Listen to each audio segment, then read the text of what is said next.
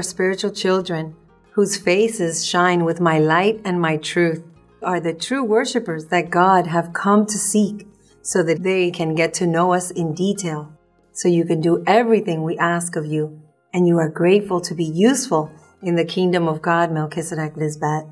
Amen. Amen. I want to summarize the importance of knowing where the temple of God is in order to serve and adore us properly. It is sad to see how the religious world claims that their bodies are the temple of God when they don't even believe it, because if they really believed that, they would not dare do a single thing that could contaminate or destroy that temple. They, through their mouths, say that their bodies are the temple of God, but they have no idea what they are saying.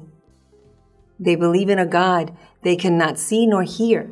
They live a life they call religious and God, but it is a false and fake life because their God is non-existent. No matter how many times they jump and sing and dance for that supposed God, the bottom line is that they are not doing what pleases God. And it is because they do not see nor listen to God, MelquisedecLisbet. Therefore, they sing to themselves or to each other or looking up to the air, living fictional lives.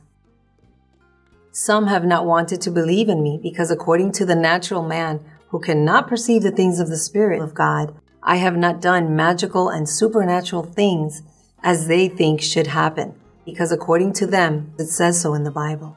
How privileged are all of you who listen and see God, because MelquisedecLisbet speak to you and demonstrate our power.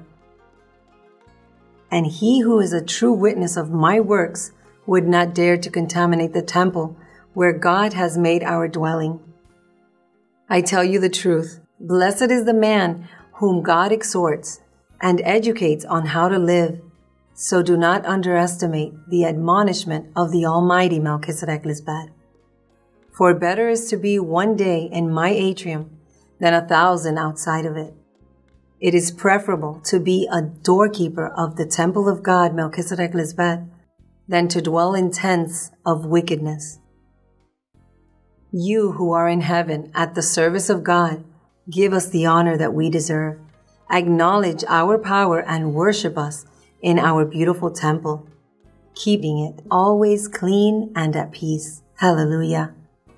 You are the only beings that can carry this out, and it is because you know where the beautiful temple of God is, so that you can worship us in spirit and in truth. Amen. Hallelujah.